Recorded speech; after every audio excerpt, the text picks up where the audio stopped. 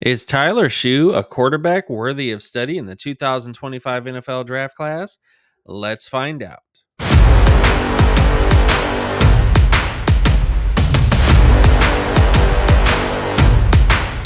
to the All Pro Football Data Show. My name is Jim Cobern, and today we're going to be discussing quarterback Tyler Shough of Louisville. So, looking at all of his data to kind of see where he stacks in this particular draft class. He's an interesting prospect. There's some people who really like Tyler Shough. There's other people who think he's more of a backup.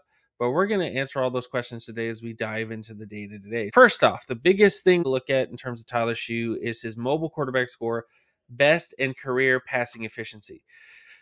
Tyler Shough had a 50 percentile mobile quarterback score, 83 in terms of his best passing efficiency score, and he also had an 83 percentile in terms of his career efficiency score. All those numbers line up with starter averages more than anything else. He is a couple points away from the best passing efficiency for Pro Bowlers and starters, but 83 percentile is pretty close. Overall, he is within striking distance of most of the metrics here for his overall data. Now, one area of concern is his age and competition data.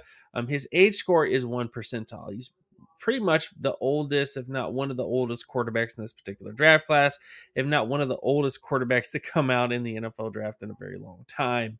It limits what his overall upside could be, and it also hastens his ability to break out right away, because the longer it takes for you to break out in the NFL, the more likely it is that you're not going to make it at the NFL level. So that's one kind of big concern. He is mature, but that is the concern.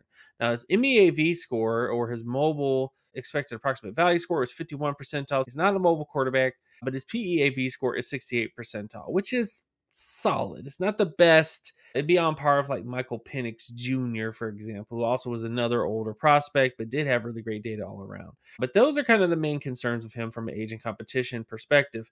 Moving on to his ability in first down, second down, and third down situations. The one area that he kind of struggles a little bit is in first down situations. His cumulative score in first down situations is 21%, below average in terms of his ability to get first downs, TDs, 15 plus yard plays, and 25 plus yard plays. However, when you get to second down situations, that's by far his best area, 95 percentile.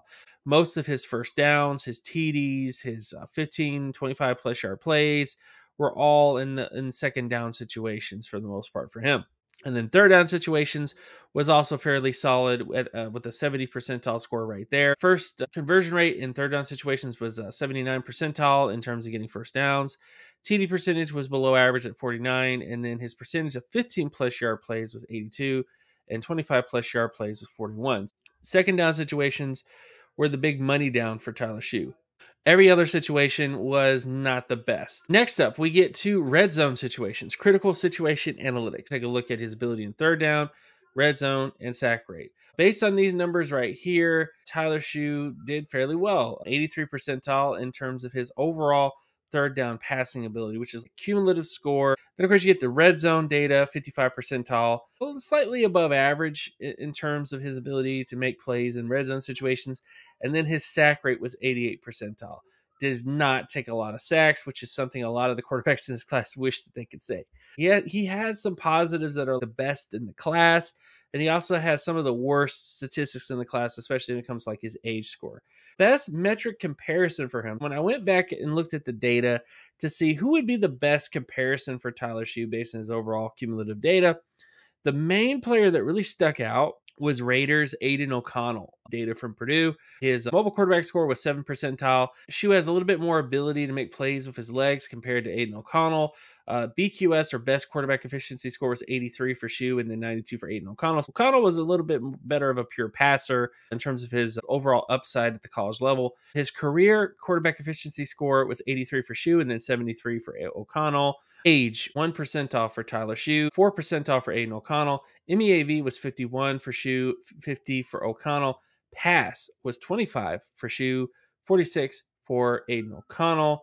Third down situations, 83 for Shough, 74 for O'Connell. Red zone situations, O'Connell was actually better in terms of red zone situations, and then sack rate was a little bit better with Shough at 88 compared to 73 for O'Connell, with an overall PEAV score of 89 for Shough and then 90 for O'Connell.